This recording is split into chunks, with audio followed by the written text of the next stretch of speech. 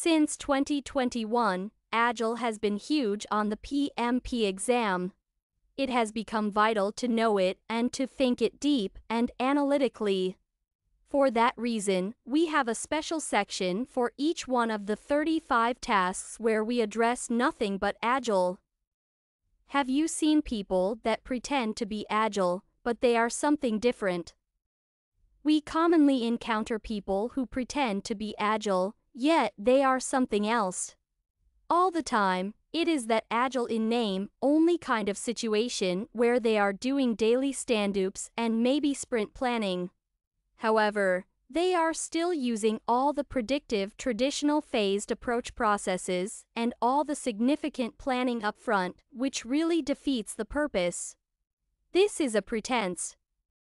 If one is planning predictively or using waterfall development, just be honest about it. Do not call it what it is not. Do not say it is Agile. So many people are new to Agile, they have heard of Kanban, but are just discovering the nuances and process of Agile. Some folks and organizations fear the Agile terrain, which has a basic framework of Scrum. The two most basic frameworks of Agile are Scrum and Kanban. There is really nothing to be concerned or afraid of. Let us discuss their reasoning and see if we can ease people's minds about utilizing Agile. Why people are concerned about Agile? First, obviously, it is different. It is hugely different, and that always causes a little bit of anxiety. Another reason is that organizations and people often feel it may leave them with a lack of control. They might feel Agile is chaotic, and they are going to lose control. Agile is certainly a change for most people because it uses some crazy terms like decentralizing decision-making. It does not need management in a team. This uniqueness just makes people wary of it. There are so many mechanisms, built-in risk mitigation factors. It is such a transparent process that it is exceedingly difficult for people to hide and do the wrong things. That is really the key. It reduces anxiety because many things are built to help make sure people are making good decisions. This leads to something else. We want to start encouraging organizations and ourselves as well. We want to encourage that concept or belief that experimentation is good. Everything we do is an experiment, so we are going to try something that we believe is the right thing to work on, and we are going to get to the end of whatever it is in a short time. We are going to discover if it was the right thing or not, and if it is not, we will change right there. There is a misconception that you must be in Scrum and nothing else if you are Agile. That is utter nonsense. We have what we call a category of smells. Things that do not smell all that is one of them. If we have an organization that says everyone must practice Scrum, they have not really understood the Agile mindset and philosophy. It is supposed to be very flexible. It is supposed to be a situation where you can choose what makes the most sense for your specific context. Scrum and Kanban have some major differences, though both are Agile frameworks. One of the big differences is that you are doing these iterations and you are time boxing in Scrum, and the expectation is that within that small, perhaps 2-week time box, we are encouraging scope to not change that time frame. Well, there are some situations where that is not possible, and this is where Kanban may be an option. Imagine if you are doing infrastructure rollouts or operations, you do not know what you are working out tomorrow, let alone 2 weeks from now. So trying to put in a framework that insists or at least strongly encourages some control within those 2 weeks is not going to work in every situation. We should be flexible. Every team should have the right to choose the process that makes the most sense. So, it is important for us to not be too concerned about it. Agile is actually very simple and straightforward. Scrum Basics. Let us talk about Scrum briefly. There are only 5 ceremonies meetings total in the entire Scrum framework. What are some of the meetings that we have in this Scrum framework? We have the following. Sprint or iteration, the time box in which all work occurs. Sprint planning meeting, where the team plans the work for the iteration. Daily Scrum stand-ups, where the team reviews and plans progress. Retrospectives, where the team strategizes on improvement steps. Sprint review, where we demo our working product to get feedback. There is one more optional meeting known as backlog refinement, where the product backlog is refined continuously. It usually happens in the middle of a current sprint to prepare upcoming user requirements for future sprints. There are 3 artifacts.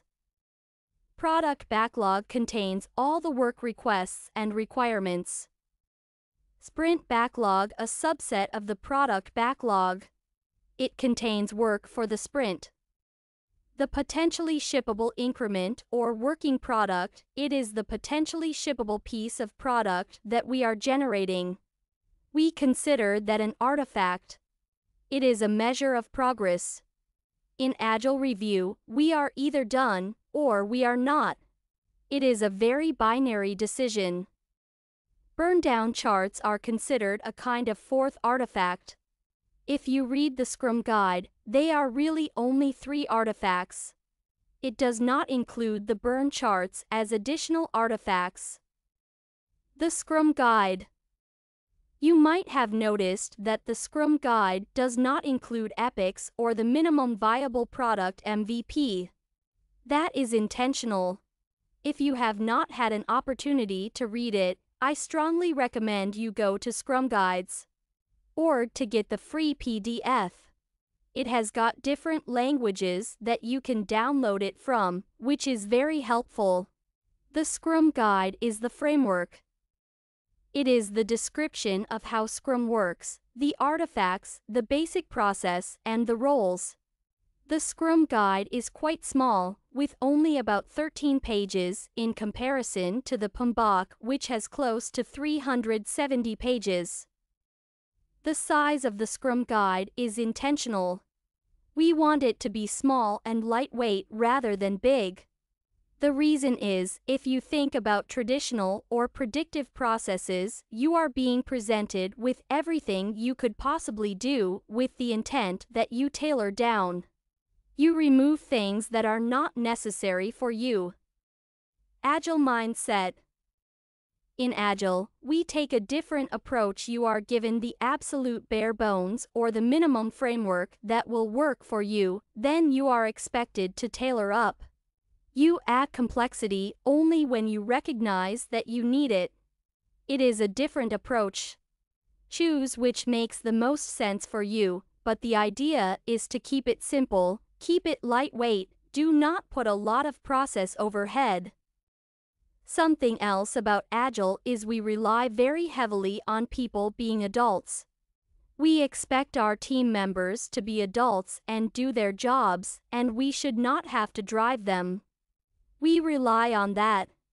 We rely on the people aspect of the process, but we still have some very good risk mitigation techniques in the meantime as well. There are many good books on the people and psychological aspects of Scrum and Agile that one can tap into. Let us look at the people aspect for a minute. As I mentioned, we rely very heavily on the people. It is one of the Agile Manifesto values, and that is an individual's interactions over processes and tools. We do value the processes and tools. Scrum is a kind of process. There are lots and lots of tools out there that we make use of, but what we really care about more, and what makes everything work, are the people doing the work and how they interact with each other. We really expect a heavy level of collaboration. We encourage face-to-face whenever possible because there is a lot of collaboration that goes into the process. We encourage that. And not just collaboration within the team, but also collaboration directly with our customers. We want to talk to the people asking for things because they are the ones who know what they want or should know what they want. Although we know they do not always know what they want. But at least by talking with them, we can discover it. That is the goal. So, we rely very heavily on that. And the other aspect of it is again, we rely on people being adults, doing their jobs. You must hire well. Ensure that we have motivated people and give them an environment where they can stay motivated because you know how it works. We can hire people that really want to do the job, but if the environment is not good, it can squash them, so we really want to try to build up the kind of environment where people can do great things. If we have people who are motivated and do a great job, then the leadership can leave them alone to get on with the job. Leadership can then do what leadership should be doing, which is support the team in their efforts to get their work done. We should never have a situation where people need to be driven. If you have had situations where people needed to be driven, then you know that it is a real problem, and it should not be happening. If it is happening, we have a deeper problem. It is not the process that has the problem. We may have some behavioral issues and we need to dive in and fix those. In the Agile space, we put a significant effort into managing the psychological, behavioral welfare, and social structures that we put in place for the teams. The Scrum Master needs to be an expert in social and soft skills. We rely more on the soft skills than we do on their knowledge of the practices. Both are important, but imagine if you have a team that is just not motivated. They just do not want to do their jobs, or we have one person on the team that is not behaving well as a team member. We really want to get in there, fix those social interactions, and get rid of conflict or encourage healthy conflict. We really want to focus on those kinds of issues. There are a lot of project managers in the world. They have huge PMP certification investments and we do not want to lose that. However, in the Agile community, the project manager role is not formally recognized in most frameworks. That does not mean that we do not need project management. We still need it. The way we treat project management in the Agile space is that it is more of a role. Sometimes the team, Scrum Master, or someone on the team can take the project manager's role if it is not a complex situation. If it is very simple stuff, you may not necessarily need a project manager. Suppose there is more complexity, especially when you are starting to scale multiple teams together. In that case, that adds a lot more complexity to your environment. That is where we would say it is still the role of the project manager. Still, we would most likely want to have somebody dedicated to that role because there is so much complexity involved. There is technically no such thing as an Agile project manager, but that does not necessarily mean that we do not need project management skills. The fear that people have about not having a project manager can be laid aside. So, do know, the things that you learn from the PMBOK guide are useful. In Agile we do not throw all that stuff out. We want to bring those kinds of things into play, even in the Agile community. Again, do not worry about Agile taking or replacing all your jobs. That is not its goal, not at all. We still need project managers and we still need project management. Managing conflict. People task 1 Manage conflict. When it comes to managing conflict, some people might say, "Oh, I do not want to get involved. Let them sort it out themselves." While that could be an appropriate approach in certain circumstances, a servant leader, whoever that may be, project manager, scrum master, or other, needs to do what is necessary to help team members overcome conflict when it becomes an impedance to the team's progress. The PMBOK guide reads, conflict is inevitable in a project environment. Sources of conflict include scarce resources, scheduling priorities, and work styles. Team ground rules, group norms, and solid project management practices like communication planning and role definition reduce the amount of conflict. So, if a servant leader has done his or her job up front, the goal should be minimizing conflict right at the point ground rules are set. It reads, successful conflict management results in greater productivity and positive working relationships. When managed properly, differences of opinion can lead to increased creativity, so there is nothing wrong with disagreeing or having a different perspective. If the differences become a negative factor, project team members are initially responsible for the resolution. If conflict escalates, the project manager or servant leader should help facilitate a satisfactory resolution. So, it is not enough to say, "Oh, go do it yourself." What if it becomes disruptive? This is something servant leaders should be looking at. According to the PMBOK guide, conflict should be addressed early and usually in private using a direct collaborative approach. If disruptive conflict continues, formal procedures may be used, including disciplinary actions. The success of project managers in managing their project teams often depends on their ability to resolve conflict. So, this is a skill one should absolutely have whether you are a leader of large or small teams. The success of project managers in effectively managing conflict depends on the project manager's leadership, communication, and interpersonal skills. Various project managers have different ways of resolving conflict, but while doing so, it is important to realize that certain factors influence how and when conflict is resolved. These factors, as documented in the Project Management Body of Knowledge Guide, include 1. Importance and intensity of the conflict. If it is not a big deal, people just shove it aside and say, "All right, I am just going to avoid this. I am just going to walk out.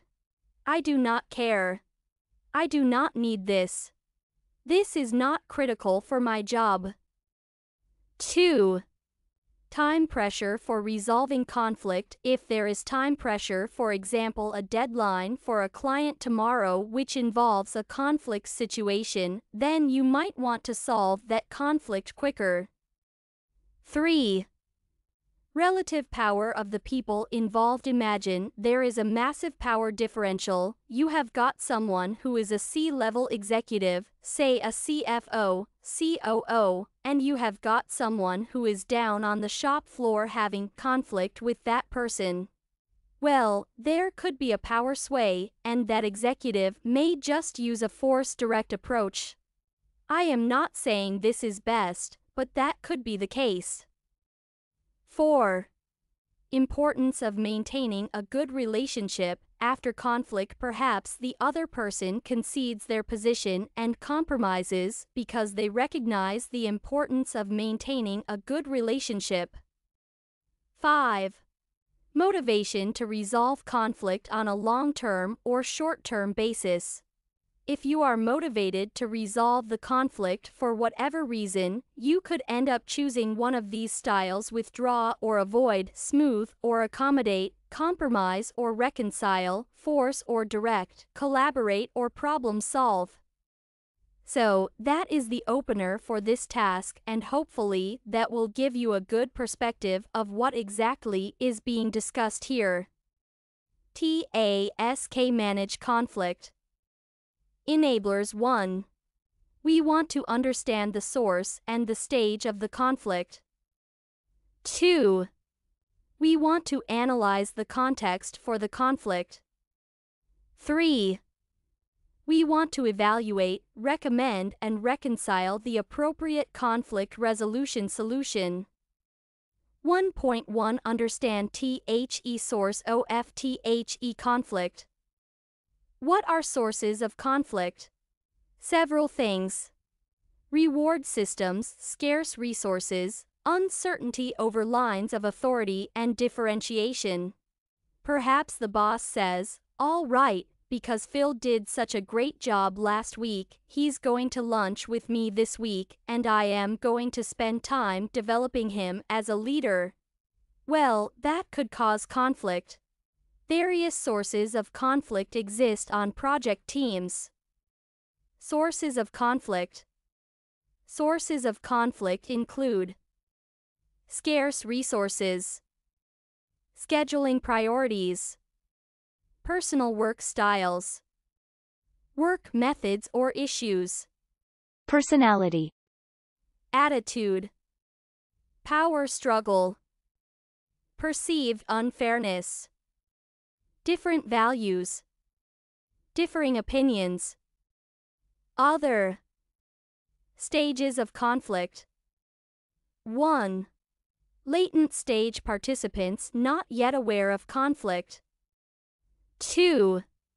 Perceived stage participants aware a conflict exists. 3. Felt stage stress and anxiety. 4. Manifest conflict is open and can be observed. 5. Aftermath outcome of conflict resolution or dissolution. Let us examine these stages in further detail. 1. Latent stage. The people who are in conflict are not yet aware that a conflict may exist. For example, a project may have been turned in late to a client, but senior management is not aware of it yet, so the participants are not aware there is a conflict brewing. 2. Perceived stage. This is when the people involved in a conflict become fully aware that there is a conflict, such as when senior management discovers that the project has been delivered late and goes to speak to the employee about it. 3. Felt stage. Stress and anxiety are felt by one or more of the participants due to the conflict. 4. Manifest stage. The stage during which the conflict can be observed. The manifest stage can take several shapes, including emails, phone calls, phone messages, face-to-face meetings, or any situation in which the conflict could be observed. 5. Aftermath stage, which takes place when there is some outcome of the conflict, such as a resolution to or dissolution of the problem. 1 point to analyze the context for the conflict. Conflict is a necessity for team performance and project success. Project teams that are not stimulated by healthy debate, discussions, and disagreements quickly fall into inertia, which can ultimately lead to project failure. It is not a bad thing to have conflict. Conflict, when managed correctly, can actually work massive wonders in the team's favor. 1.3 Evaluate, recommend, reconcile the appropriate conflict resolution solution. How do you know which one to choose? When you get questions on the exam that border around conflict, it is up to you, with your understanding of real-world and problem-solving, with your understanding of the PMBOK guide, to assess it and understand if it is a short-term conflict or if it is a long-term conflict. Someone cuts you off on the road in a very dangerous situation. What should you do? Pursue them angrily and flash your lights at them, or should you just ignore it? Of course you should ignore it, because you are never going to see that person again anyway, so just let them go. It really depends on the question, but once you have great command of what PMI is saying in the PMBOK guide, and the Agile Practice guide, and the question itself, everything else falls into place. Conflict resolution techniques. Withdrawal or avoidance, postponing addressing the problem. This technique never results in resolution. This is a lose-lose resolution technique. The key word for withdraw or avoid is the word postpone. You are going to postpone the issue to be better prepared to or be resolved by others. Another word is retreat. This is backing away and saying, you know what, I am not going to go into this. Those are strategies that echo withdraw or avoid. Smoothing or accommodating, emphasizing agreement as opposed to differences of opinion. This is a lose-lose resolution technique. The key word here is concede. You are giving up your position, you are saying for the greater good, for the peace of the team, I am just going to let it go. I am just going to give up my position. I am going to let them have their way, let them have it. A key phrase for this is emphasizing areas of agreement. Someone might say, we are on the same team anyway. We might as well just forget this. This is emphasizing areas of agreement, areas of commonality rather than differences of opinion. Compromise or reconcile, making all parties happy to resolve the conflict temporarily or partially. Neither side wins nor loses with this technique. The key words here are temporarily, temporal, or partial. We call this a band-aid in the United States. We call it a plaster in Europe. This suggests is a temporal solution. You cannot wear plaster forever, it just helps you get through the problem for a while. Forcing, directing one party, forcing a solution on the other. This is a win-lose resolution technique in which one party wins and the other loses. The main thing here is power position. In other words, there is a power differential, and the word emergency is key. If there is an emergency, there is absolutely nothing wrong in using force or direct. Depending on the factors involved, we could choose to use any one of these techniques as a conflict response. This was well summarized in the Thomas Kuhlman conflict mode instrument shown below.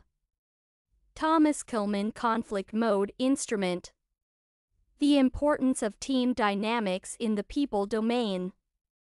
One of the main tasks of the project manager is to keep track of the team dynamics and inspire collaboration and solve problems. Understanding Tuckman's stages of team development could help the project manager understand team dynamics.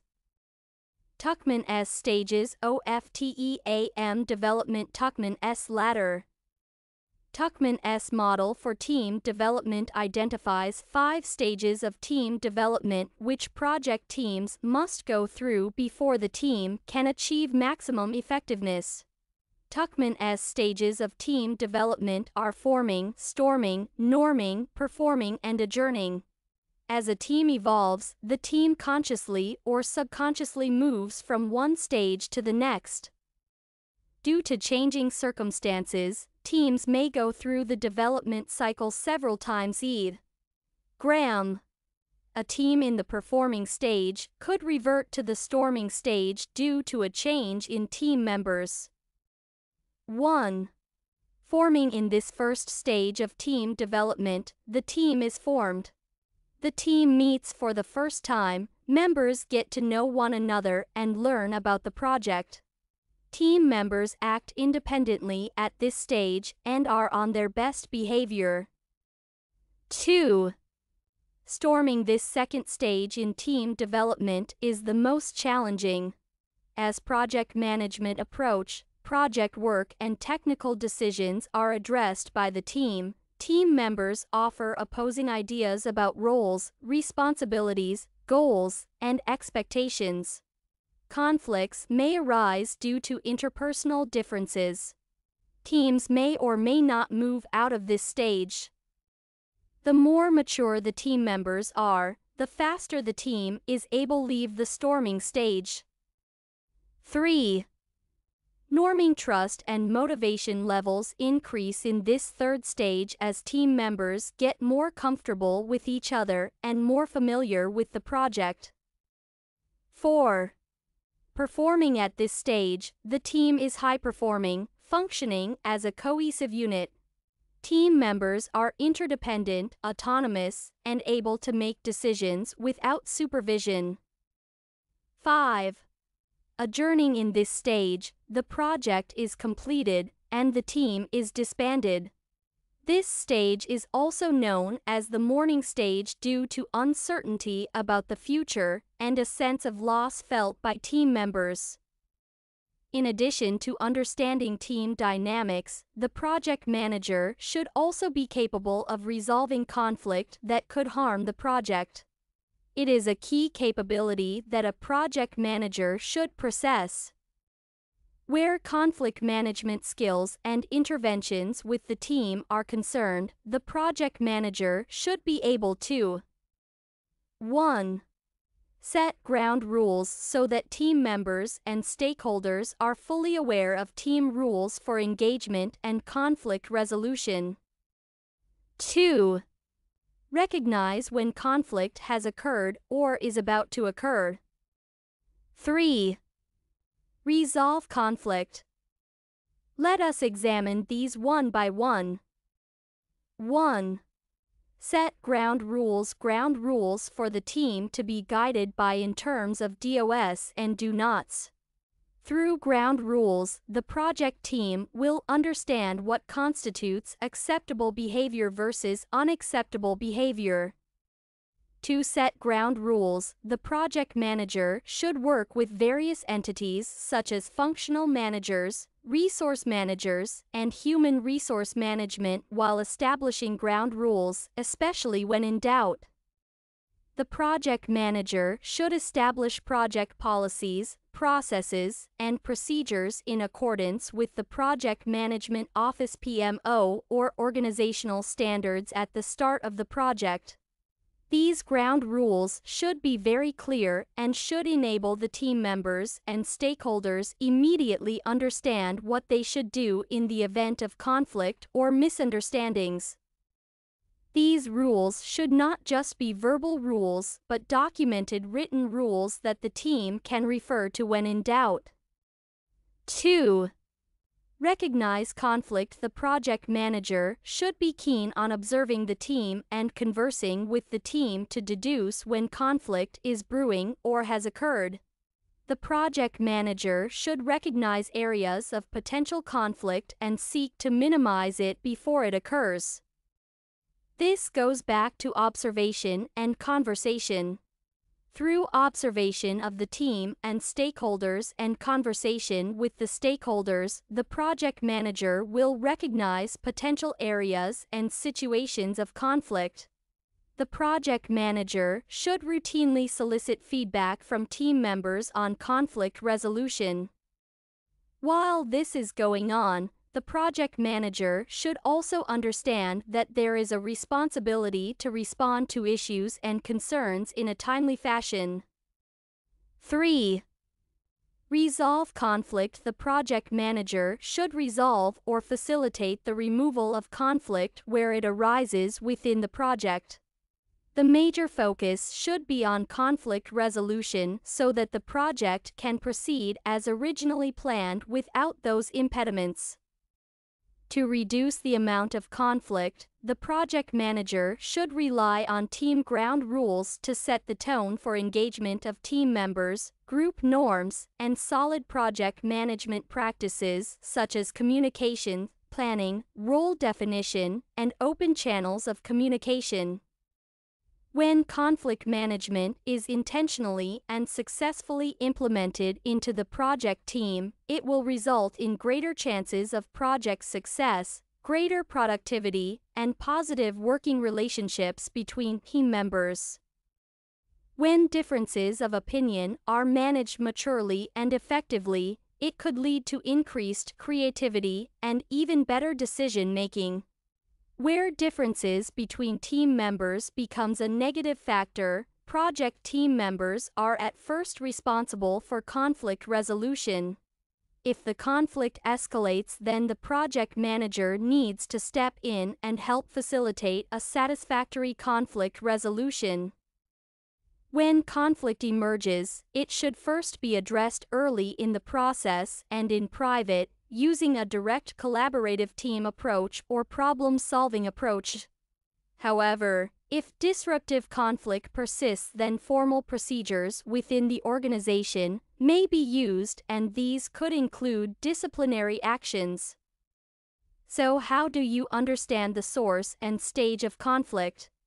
By understanding the 5 stages of team development: forming, storming, norming, performing, and adjourning, and reading from body language and nonverbal cues, as well as actual things being said and language being used.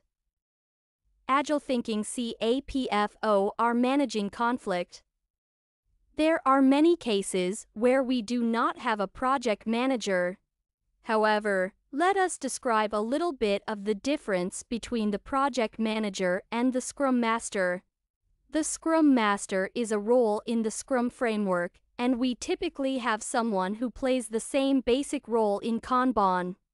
The purpose of the person is less about project management. It is actually very little about project management and much more about working with the team to improve their psychological well-being, their social structure, and making sure they have the best day possible. That is what we want the Scrum Master to be, focusing on the people aspect as well as the process aspect. Now, project managers tend to focus more on the project. That is what they should be focusing on. They should not have to be focusing on driving people daily. Agile helps project managers get back to what they are supposed to be doing, and that is managing projects. Project managers focus typically on budgets and report outs and stakeholder management. All the things you would normally do from a project perspective, all valuable stuff. Let us look at how conflict management works in a Scrum team or an Agile team in general. It is usually more of a Scrum Master's responsibility than a project manager's responsibility. Scrum Masters are people-focused. They are team-focused, so part of their job would be to step in to help management de-escalate or reduce conflict wherever possible, and sometimes encourage healthy conflict. Healthy conflict can be useful for diversity of ideas. We want to encourage that. We want to encourage the ability for people to talk and disagree. That is very useful, but we also desire the potential to bring those disagreements to a healthy resolution. That is what we are looking for, and that is part of what our Scrum Master should be focusing on. How you manage conflict in an Agile space is not much different from how you would in any other space. It is the same social skills and the same soft skills you need. The different stages of conflict, all the way from to people just having a minor disagreement all the way to a world war. Basically, the more conflict escalates, what you want to do is to bring different techniques into play to help reduce that conflict, to make sure that we are building a good, healthy, stable team that does not hate each other. These people need to trust each other at a very deep level, which is another aspect of managing conflict. It is not just resolving conflict, but it is also building an environment where people feel comfortable that conflict can happen, and this requires a great deal of trust. Scrum Masters will spend a lot of time, especially in the early days of forming a team, trying to build up trust. And there are all kinds of different techniques.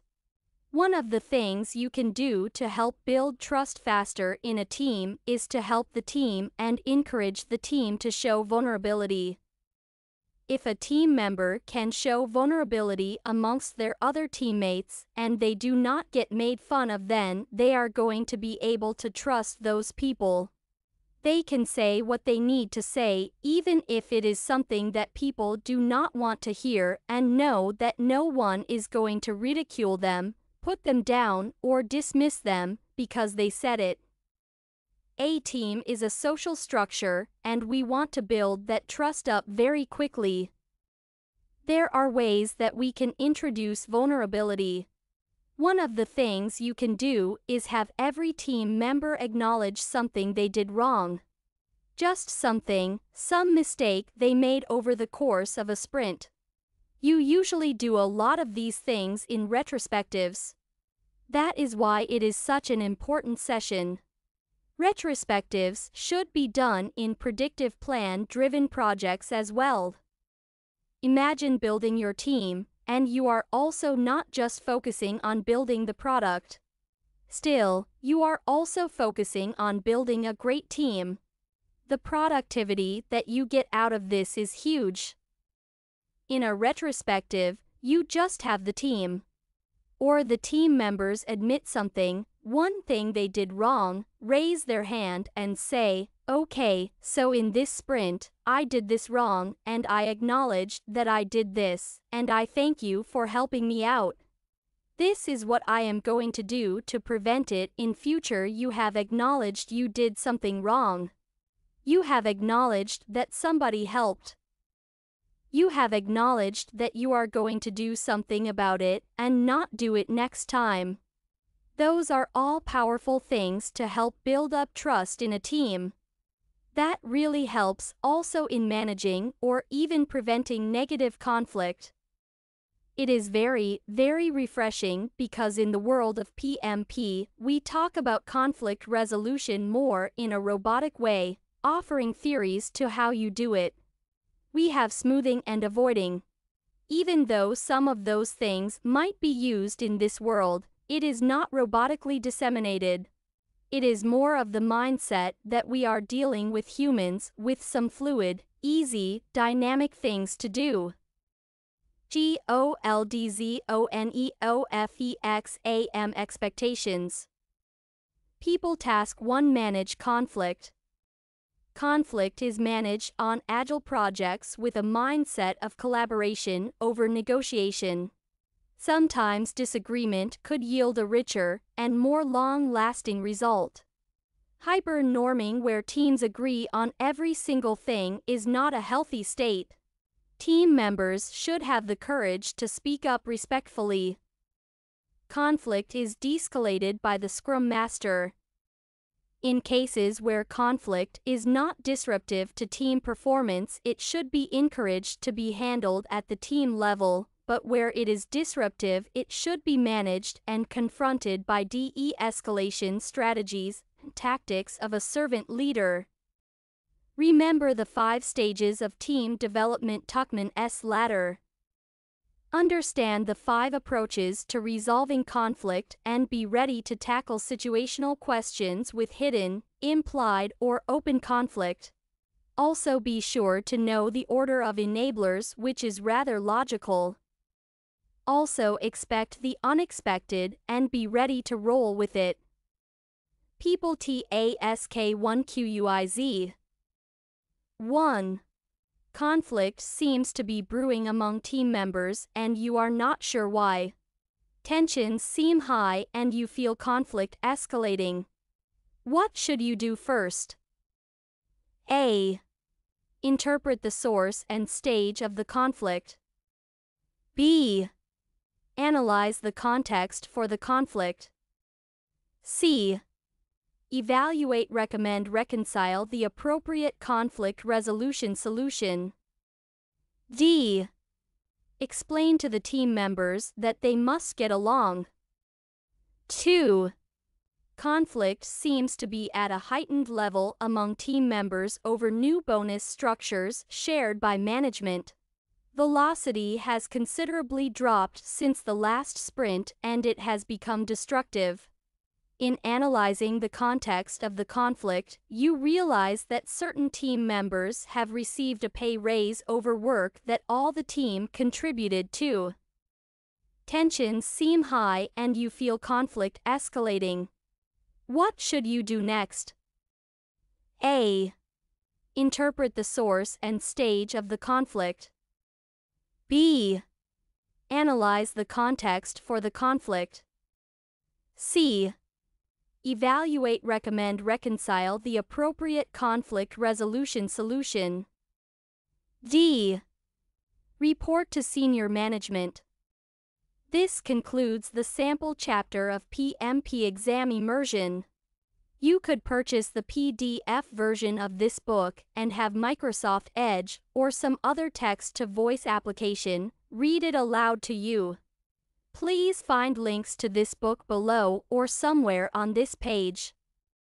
Not only does this book help educate you for the PMP exam, it could also make you a better project manager. All the very best in all of your endeavors.